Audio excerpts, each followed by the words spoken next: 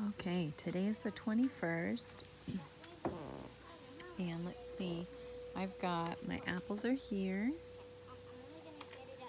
and the squashes underneath are taking all over, but I haven't had any flowers until this one.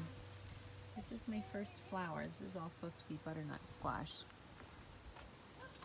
We've been harvesting some potatoes. You can probably see this is all open. Oops, I got caught. There we go. Again, this is butternut squash over here, and I have not had any flowers on that one. There's someone watching me. Oh. Hi. So we've been harvesting potatoes. This ground has been quite rough. Looks like someone tried to help me harvest some beans and just left them there. Oh, that's not good anymore. They're all floppy. Children. Bush delicata. There's a couple in there. And then I'm still getting some, I think, blossom and rot. They were not cucumber beetles I had seen. They were a striped flea beetle. And I'm curious. Do you see this one right here? What is that? I always thought it was a potato, but I'm not positive that it is a potato. There are still more potatoes to harvest. I'm wondering if these right here, I don't know if you can tell, they look like a pumpkin to me. I'm not sure if that's a butternut or a buttercup. Here's my buttercup squash. It does have some stripes, but this looks too round, too pumpkin-like for me to think that it's a buttercup. So, I don't know. But here is my pie pumpkin. Again, still getting some blossom and rot. The raspberries. I finally got a net for my blueberries. This one was like $9. There's a moth in there. And a fly, but at least the birds are not eating them. I should be getting some tomatoes here soon. The ones down there are starting to turn, but they've got these cool like striations on them. I think there may be a yellow squash for me to harvest down there. Let's see. Let's see if I can grab it without getting too poked. There's another one down there too. Yeah. There's one, perfect size. And then this one.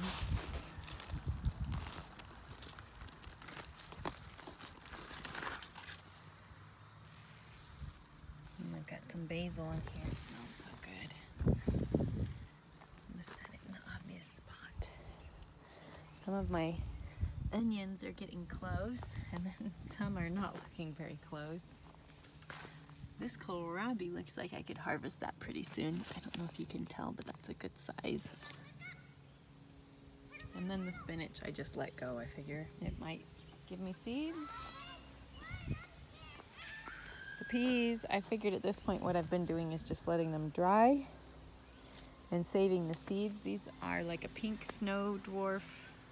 They've not been very tasty.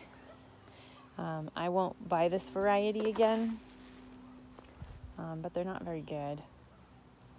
I'm saving the seed, which is why this zucchini is big. The rest I am putting in here, letting it kind of crawl up. Normally I'd grow it vertically on one of these, but I just didn't get it out. I've got some more tomatoes over here. This one, I'm not doing my normal thinning. I'm just putting in a tomato cage, which is not what I normally do. Some zinnias. Look at all these blueberries. Can't wait to eat some more. Those are so tasty. My corn. We had a rabbit in our garden the other day because someone left it open, but some of these have, you can see the silk on some of these.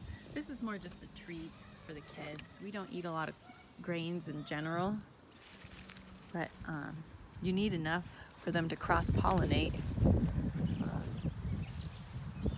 But here's our little corn patch. The honeyberries are over in here. I've got a little head over there. It would be better if you guys stayed out of there.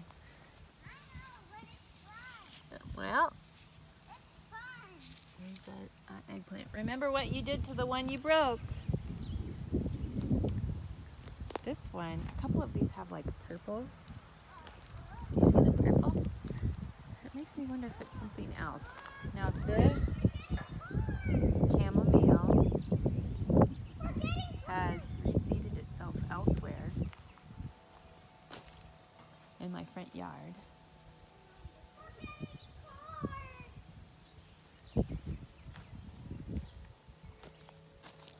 Some more cabbage. I have 2 in my fridge right now that I need to make sauerkraut out of. Actually, I made borscht last night, which uses some. This one has a nice pointy shape to it. Which are the different ones? I know I've got my little markers down here somewhere. They might be too close now and I can't find it. When I pull it out, I can see my sticks to compare.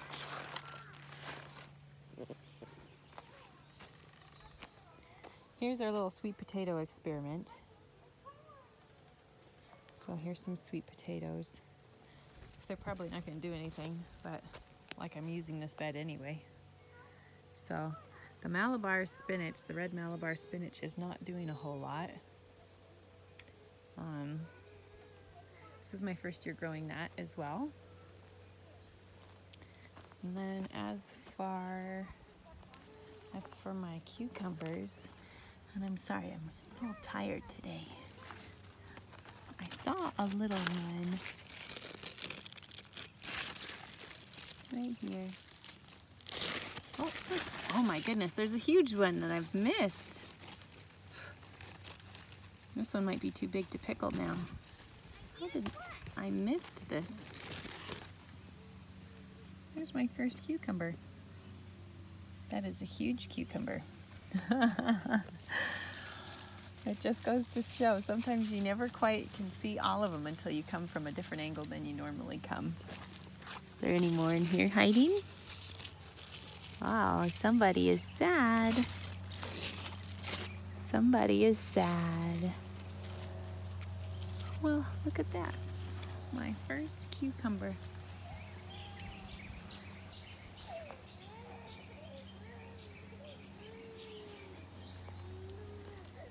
We've got more onions over here.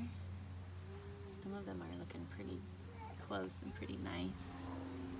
We have some bolting chard.